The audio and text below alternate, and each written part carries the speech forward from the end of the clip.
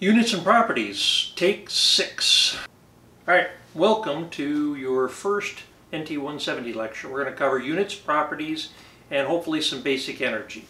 Before we jump into the material, I wanted to mention that these are a resource that you should use in addition to your student text and any other links I put in the module. What I mean is, watching the videos alone will not get you all the material. In fact, your student text is your primary source of material for the course. Make sure you're at least reviewing that in addition to watching these videos and reviewing the PowerPoints. All of these things will come together to help you with the material. Finally, then I'm designing the discussions and the student activities to try and make sure that, there's temperature checks along the way.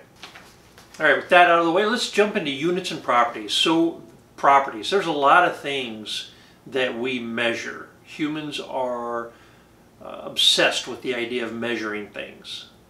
We have basic units or basic properties such as temperature, mass, and then we have properties that build on more basic units, like we have pressure, which is force per unit area. So it kind of combines other properties where you need to know more than one thing.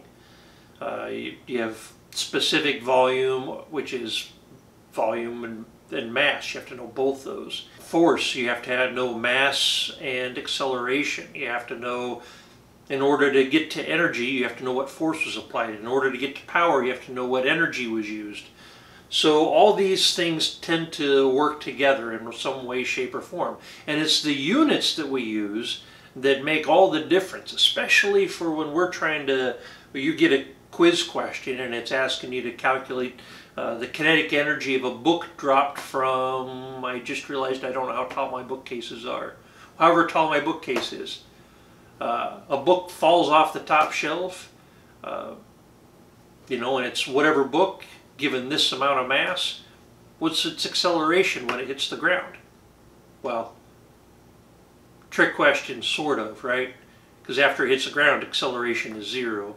But right at that moment, before it stops moving, like that fraction of if you could take that instantaneous moment.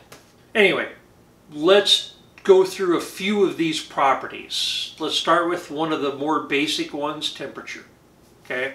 There's normally 2 temperature scales that we use, or that we talk about temperature in. We usually talk about it in either degrees Celsius or degrees Fahrenheit. Let's get a visual idea of what those mean to each other, right? So for degrees Celsius, they picked a freezing point and said, hey, let's set that at 0. Boop. So freezing point is 0 for degrees Celsius. And then somebody said, well, what are we going to pick the top of the scale to be? And they said, oh, let's do boiling. So between freezing and boiling is 100 degrees Celsius. Boiling is 100 degrees Celsius, freezing is 0 degrees Celsius.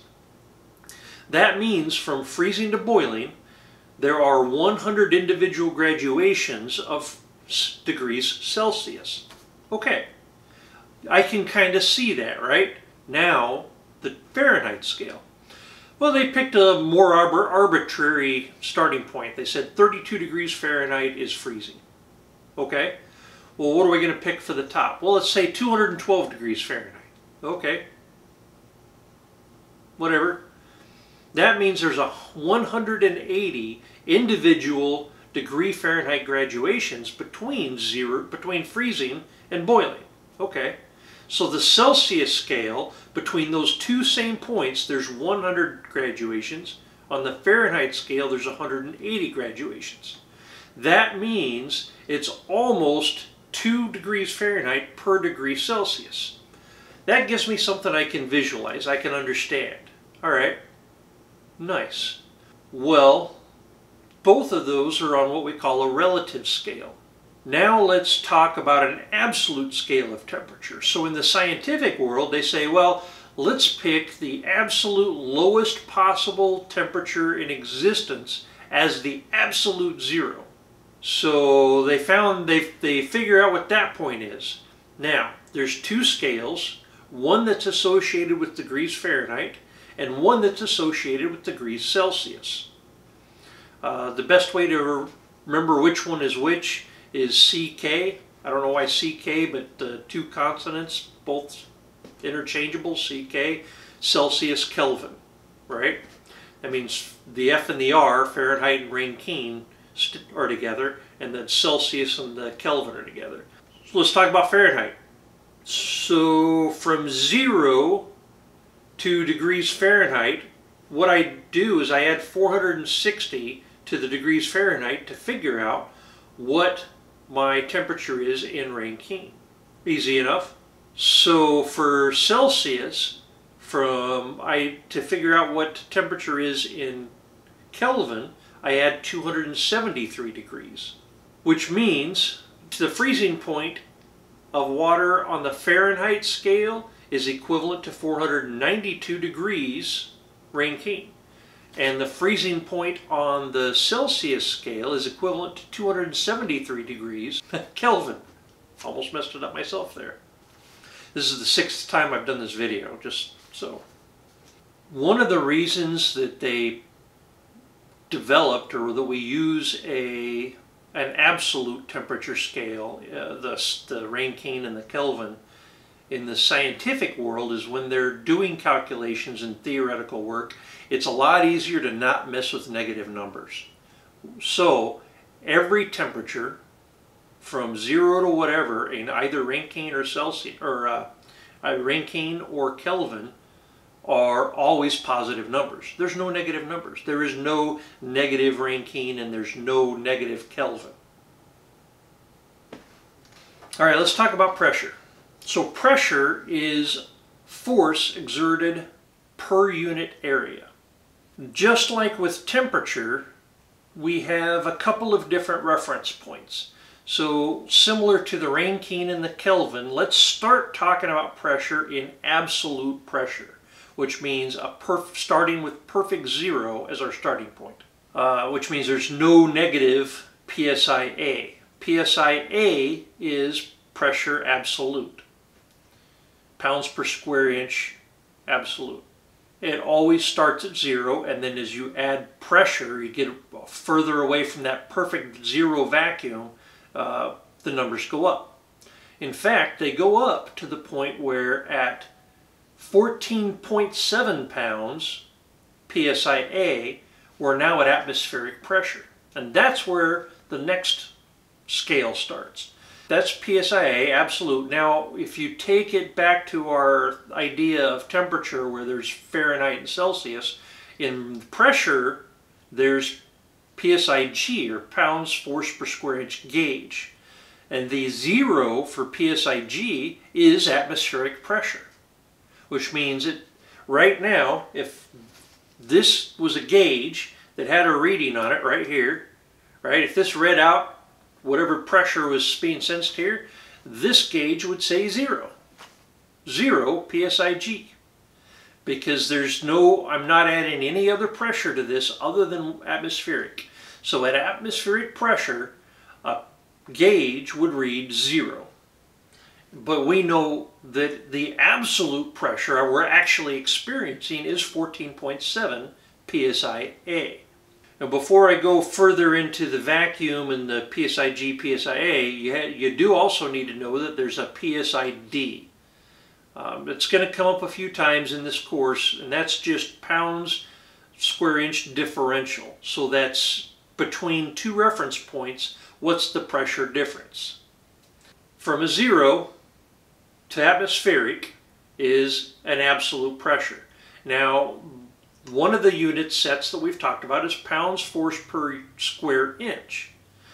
There's also inches of mercury. So from 0 inches of mercury absolute to atmospheric pressure is 29.92 inches of mercury. Now, if that number seems familiar, it's because you've probably heard barometric pressure read out, right? Hey, what's barometric pressure? Is it low? Is it high? Are we having a storm? Are we having in a high pressure system, a low pressure system? And those numbers all revolve around 29.92. 29.92 being the perfect sea level, atmospheric pressure. So any variance from there shows it a lower pressure or a higher pressure. If I wanted to pick that 29.92 inches mercury absolute as my, and just call that 0, I have a new reference, just like pounds force per square inch gauge. I can start that, set that as 0, and then measure both up or down in either pounds force per inches squared or inches of mercury. So if I start measuring down from that 0, from that 29.92 inches mercury absolute, I am now measuring vacuum from a relative 0. Okay, and inches of mercury vacuum. If I come down to 28.92, 27.92, at 27.92, what I'm reading is 2 inches of mercury vacuum.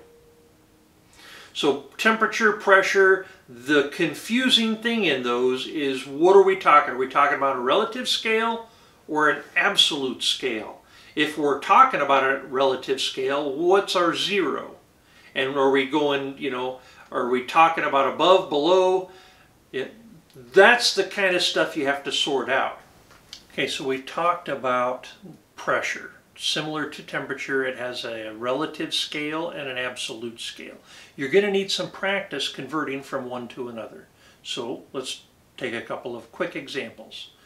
If I gave you 25 pounds gauge, PSIG, what would that be in pounds absolute? So it should be pretty easy. Remember, gauge is the relative scale, so it starts at atmospheric. The PSIA is the absolute scale, and it starts at 0. So 25 pounds gauge, whoops, up here, above the relative 0 of atmospheric pressure, we add 14.7 to that 25 pounds, and now we have the absolute pressure, the PSIA, of 39.7 PSIA. 25 PSIG, 39.7 PSIA. And then the same, let's say I gave you 25 PSIA, right? So 25 pounds absolute above actual 0. What is it in PSIG? Well, to go to the relative, to how much far above the relative, we subtract the 14.7, which leaves us with 10.3 pounds gauge above our relative 0 of atmospheric pressure. And that's our, so 10.3 PSIG is the equivalent, is the same as 25 PSIA. And you'll need to practice the same with the vacuum problems. All right, so in summary for temperature and pressure. Temperature, which measures the molecular activity, how active the molecules in a substance are, right? The more energy, the more vibration, the more energetic they are, the hotter they are, the more temperature that has, right? The higher temperature. And temperature has both relative and absolute scales, and both English and non-English units. Celsius or Fahrenheit for the relative scale, and then we have Kelvin and Rankine for the absolute scale. For pressure, we have pressure absolute, which starts just like the Kelvin and the Rankine. They start with an absolute 0, and then you work your way up. And that can be in either inches, mercury, or actually inches of water. Inches of mercury, inches of water, or pounds force per square inch. And if we're starting on the absolute scale, then it's PSIA. And atmospheric pressure is 14.7 PSIA, or 29.92 inches of mercury. And just an aside, inches of water is 408 inches of water is atmospheric pressure. All right, let's talk about mass. I'm going to read a little more from my notes here. We have to sort out how we understand mass, because here in America we mix things up a little bit, and it causes problems when we get into physics and we start trying to learn about force and mass, and we get a little confused with pounds force versus pounds mass. And part of that is because we use weight as how much mass something has, and that's not accurate. So mass is the amount of material something has, whereas weight is that amount of mass that's being acted upon by a force of acceleration, in this case, force of gravity. Gravity is the accelerational constant that is acting on a given mass. So technically, mass is a static thing. It's just how much material is present, whereas weight is a force. It's a force, and force is a mass times acceleration. Now, units of force are newtons or pounds force, which is what we're going to most commonly use, pounds force. So getting used to these conversions, 1 Newton is 0.224 pounds force, and 1 pound force is 4.45 newtons. So the biggest thing to understand about mass and weight is that mass is mass, the amount of material, and weight is a force. Now that we know the mass of something, how much material is present, let's talk about specific volume. The specific volume of a substance is the total volume divided by the mass. So if I have 1 cubic foot of something, right? How much mass, divide that by the mass, that's the specific volume. It has that much cubic feet per pound mass. Now let's talk about density. Density is the reciprocal of specific volume. While specific volume is a volume divided by a mass, the density of something is the mass divided by the volume, which means it's pounds mass per cubic feet, for example. Whatever our volume is and whatever our unit of mass is. So density and specific volume are flipped from one another. That concept will be extremely important when we start getting into your steam tables, because if you haven't looked at your steam tables yet, there's a bunch of weird little letters, characters across the top of those columns. One's like a small V. The one that's missing is none of those talk about density. Your steam tables don't take into account density. So if I give you something in density, you will need to convert to specific volume in order to use the steam tables, and then oftentimes you'll do a calculation and then have to convert with the steam table and then have to convert back to density in order to get to the whatever I'm asking. So the easy way to remember to convert between specific volume and density, since density is mass over volume, and specific volume is volume over mass, the specific volume is 1 over density, and density is 1 over specific volume. So this is a good time to talk about intensive and extensive properties. Intensive properties are independent of the amount of mass, whereas an extensive property varies directly with the amount of material or mass present. So let's say I take a quantity of stuff and I divide it into 2 equal parts. The intensive property, right, for example, the specific volume, the volume per cubic foot, or the density, the cubic feet per pound mass, is the same in both. That hasn't changed. But the extensive properties, for example, the volume or the mass, have changed.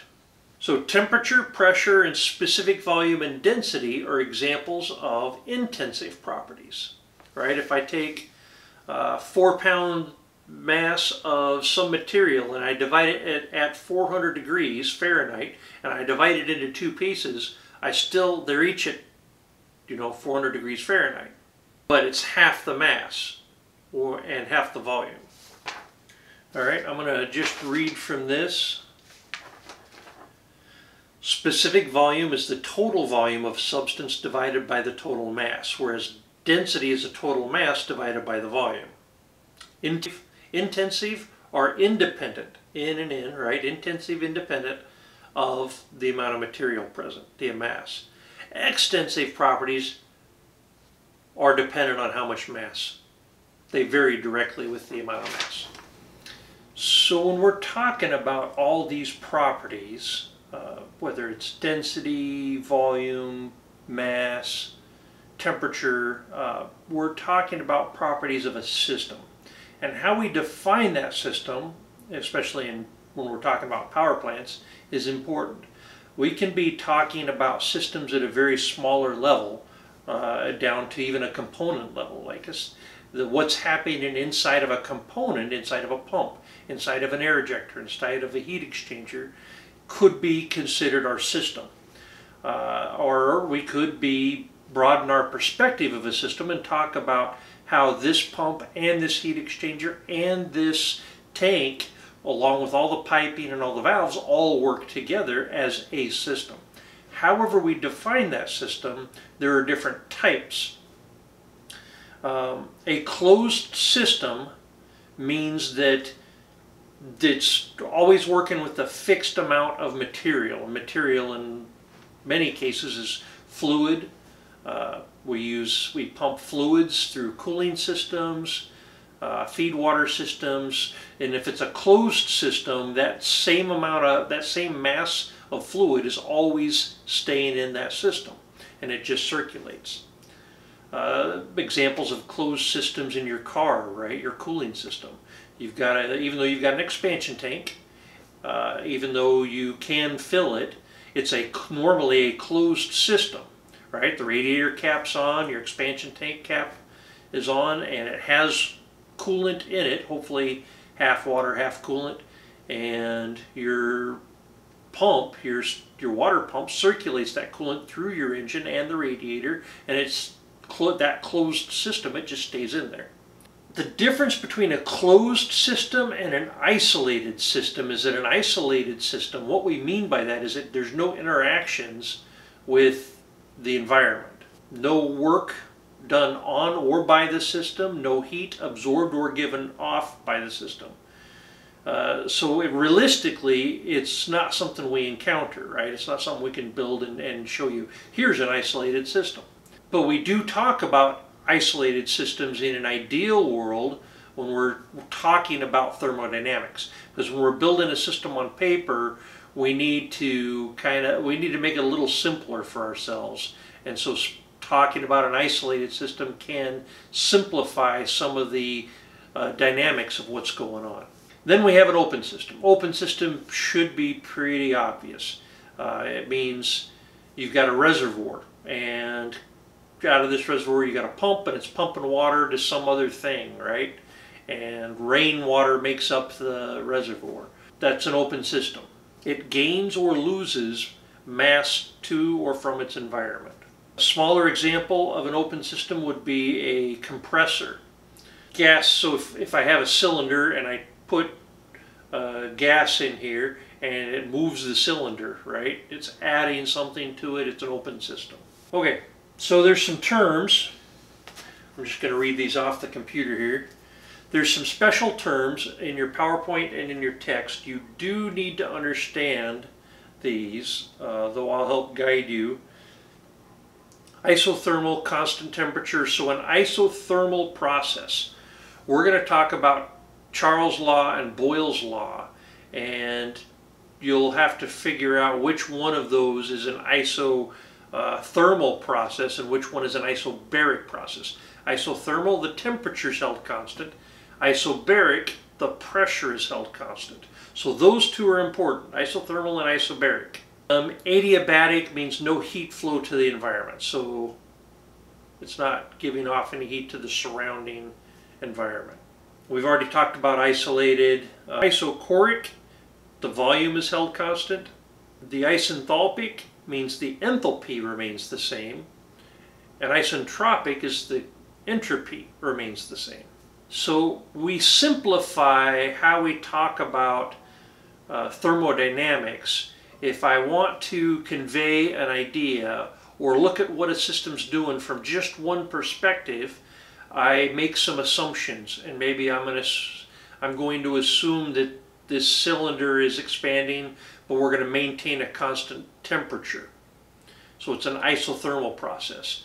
Maybe I'm good describing some other system, and I want to ignore any heat given off to the environment. So we call it an adiabatic. We just assume it's adiabatic and we talk about the system that way. All right, so for units and properties, we've talked about temperature, pressure, a little bit about force. We talked about the difference relative versus absolute. We talked about the different types of systems. Putting these together is where you read the PowerPoint, you review the PowerPoint, you read your text, you watch this video, whatever other resources and links I provide, and then you see your quiz questions. And sometimes these quiz questions are like, where the heck did this come from? We didn't talk about this.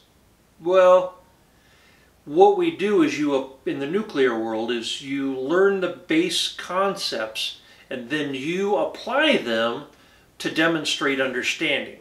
So pressure is pounds, is some pressure per unit area, right?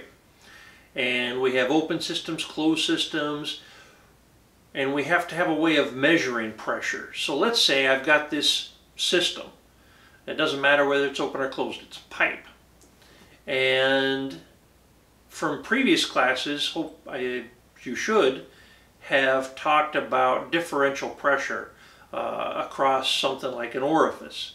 So if I have that pipe and I put a plate in it that's got a hole drilled in the center, that causes a back pressure on one side. If the flow is going this way, the pressure builds up on this side, there's a pressure drop across that orifice, and the pressure's lower on this side. So now imagine that pipe, and below that orifice, I take a tiny little tube and I connect one side to the other across that orifice plate. Well, because this side is at a higher pressure than this side, if I fill that with water, that little tube with water, the water levels are going to be different. The water level on the higher pressure side is going to be lower because it's going to be pushed down by the higher pressure, which displaces water on the lower pressure side. So one of the things you'll see in your student text and in the exam bank, the NRC exam bank links I gave you, is something called a manometer. And that difference in pressure is being measured across an orifice using a column of water. And so it's a visual representation of what's happening with pressure and the difference across it, and applying it to stuff you learned from a previous class. The reason pressure is so important in our course and in nuclear power in general is because we use it to determine, we can learn so much about a system.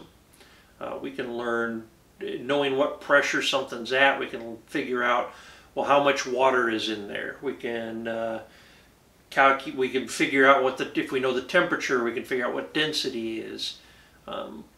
And that's going to be important for when we're doing pump theory and trying to figure out, well, is this pump going to cavitate or is it not going to cavitate? What's the suction head? Does it have enough water? Is it dense enough? But we have different ways of measuring these properties in a system. And you'll see in your text we have board-on tubes, diaphragm type pressure detectors, level detectors.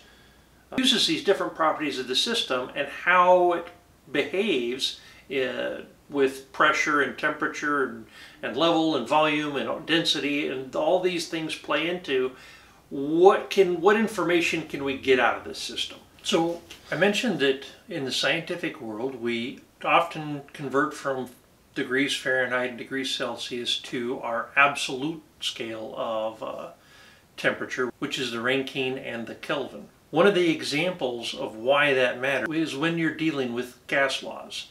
And two of the ones we're going to use are Charles's law and Boyle's law. Brooklyn Nine-Nine, Charles Boyle. Anyway, so Boyle's law says if the temperature remains constant, The volume of a given sample of a gas varies inversely with the pressure of the gas. Written out, what that means is the pressure times the volume, the pressure initially and the times the volume initially is equal to the pressure final times the volume final. So if pressure goes up, one of those other two in the last have to go up. For example, if volume decreases, pressure increases. That makes sense, right, when you're compressing a cylinder. For Boyle's law, we treat it as an isothermal process. Remember, in our special terms, that isothermal means no change in temperature. So it's done for convenience sake because we know that physically there will actually be a temperature change. But in order to study what happens, what the relationship is between pressure and volume, we basically assume no temperature change, isothermal process. Now, Charles's law, similar, says under constant pressure, the volume of a given amount of gas varies directly as its Kelvin temperature. So another way of saying that is the volume increases as the temperature increases, or temperature increases as the volume increases. So Charles's law is an isobaric process. We assume no change in pressure. So while for Boyle's law we assume no change in temperature so that we can study the relationship between pressure and volume, for Charles's law we assume no change in pressure so that we can study the relationship between volume and temperature. And the interesting example in my notes here, so the way it's written out is the initial volume divided by the initial temperature is equal to the final volume divided by the final temperature. Nice simple ratio setup equation, right? Well, if I gave you the problem 1 cubic foot of gas at 100 degrees Fahrenheit and 1 atmosphere is heated to 135 degrees Fahrenheit. Knowing that applying Charles' law, so no change in pressure, what is going to be the final volume? Well, if you don't convert the temperature, the 100 degrees Fahrenheit, if you don't convert it to Rankine, then you'll end up with 1.35 cubic feet. But if you do convert it to Rankine, you end up with the correct answer of 1.06 cubic feet. We have talked about pressure, we've talked about a bunch of different properties, right? And these things get used to figure out the state of a system on a larger scale. Hey, I got this tank of water and it's got a pressure gauge at the bottom of the tank and the pressure gauge reads blah. Whatever that pressure is gauge, PSIG. Okay, so knowing that, I only need to know one other thing. If I know temperature, well, then I can figure out what the density is, or I can figure out the height of the column of water, or how much water's in the tank. I can figure out its well, we haven't talked about potential and kinetic energy yet, but there's a lot more we can figure out. So we use these as measuring devices to help us understand the state of our various systems. Oh, an important and an interesting note on the temperature scale stuff. So generally here in the United States we use degrees Fahrenheit. However, for our nuclear power plants, sometimes we have upgrades that we've done over the years, and these upgrades are purchased, they're more modular in nature, and they're purchased as a generic thing from a manufacturer somewhere that works for most plants. So we're a boiling water reactor, and a place designed, built a thing called an isophase bus duct cooling system, which allows all the nuclear power plants to get a little more megawatts out of their generator. Okay, we cool the big heavy wires coming out, and now we have more megawatt production. Well, this isophase bus duct cooling system was created in the UK. So all of its stuff is in degrees Celsius. We don't convert all that, right? We buy the thing as a unit, install it in the plant. So we do have some things that show Celsius, while most of the stuff is in degrees Fahrenheit. All right, this week we're also going to break into our basic energy discussion. So thermodynamics. Thermodynamics is the branch of physics that deals with the study of all the stuff going on in a system. How heat is transferred to heat and energy are transferred back and forth, and all the laws that govern all of those transformations. We have what we call a general energy equation. The general energy equation is based on the first law of thermodynamics, which says that the energy in a system is always the energy in that system for any given point in time. Now you can convert from one form of energy to another, but it's still the total energy is the same. So what are the types of energy? That's what we're here to talk about. Let's start with potential. This pen has potential energy above whatever I want it to have energy above. Usually the ground, right?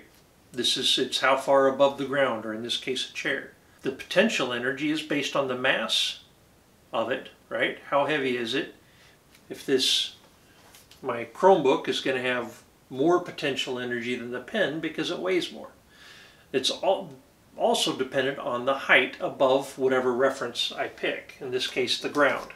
So if I'm holding them 4 feet above the ground, the mass times the height times the force of acceleration, which is the gravitational constant in feet per second squared. So mass, pounds mass, acceleration, 32.2 feet per second squared, times the height above the ground, which is 4 feet. Well, if you think about the units there's something missing. And in order for that to all work out, we have to divide by g sub c. So that's 32.2 foot-pounds mass per pound force second squared. And that's how the units all work out to our potential energy units of foot-pounds force. Kinetic energy is similar. We're going to use foot-pounds force for our kinetic energy. So we're going to need to convert whatever units we're talking about, values and units we're talking about, into foot-pounds force. Well, the equation is pretty easy. It's 1/2 mass velocity. So I need to know the mass of something, I need to know the velocity. Multiply those two together, divide by 2. Except, once again, the velocity, we do have to take into account the force of gravity. So the most common way you're going to see kinetic energy written is mass times velocity divided by 2g sub c. Those are the exact same equations, it's just that the 1/2 mv doesn't take into account the gravitational constant. When you see it written as mv over 2g sub c, that's taking into account the gravitational constant. In either case, you still have to do it, even if it's not written on the first one. It's all about the unit conversion. So I have to know the mass and I have to know the speed. I already know the gravitational constant. So a system can have potential energy and kinetic energy, and it can have what we call flow energy, which is the ability of whatever we're talking about, whatever fluid or liquid, gas, whatever, its ability to do work. And its ability to do work is based on its pressure and its volume. So the higher the pressure or the larger the volume, the more work it can do. Most often we'll refer to it as flow energy, and it's the P times V, pressure times volume. Another type of energy is the internal energy, and it's a big U. It's just whatever energy exists in a system based on its how excited its molecules are, which is related to heat, right? Most often it's how much heat energy is in a system, but it can be a lot more than that. We'll simplify it with just the internal energy of a system in, for example, BTUs. But it's what exists in the system, not what's given off or added to, because that's its own thing in the general energy equation. The amount of heat added to or removed from a system is the heat energy. So we add the potential energy, the kinetic energy, the flow energy, the internal energy, and the heat energy together, and that makes up our general energy equation. And I can calculate, so I got this pipe here and I calculate the total system energy here, and then the pipe moves up, and so there's been a a potential energy change and a kinetic energy change. The total energy of the system here is the same as the total energy of the system here. It's just the individual components of that equation have changed a little bit. The potential energy went up while the kinetic energy went down. We didn't change the internal energy or the heat energy or the flow energy. So